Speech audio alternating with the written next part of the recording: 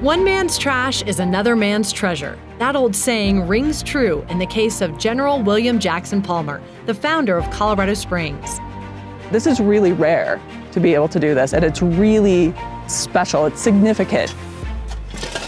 We typically don't see a site where it's so clearly defined to one individual that is this kind of stature. It's by far the most significant site I've ever found. See the artifacts uncovered near the Glen Erie Castle that tell us so much more about Palmer. The things we learn from people's trash are mind-boggling because you think you have a written record of what, say, a household was consuming or what they were throwing away. You don't. The exhibit opens September 14th at the Colorado Springs Pioneers Museum.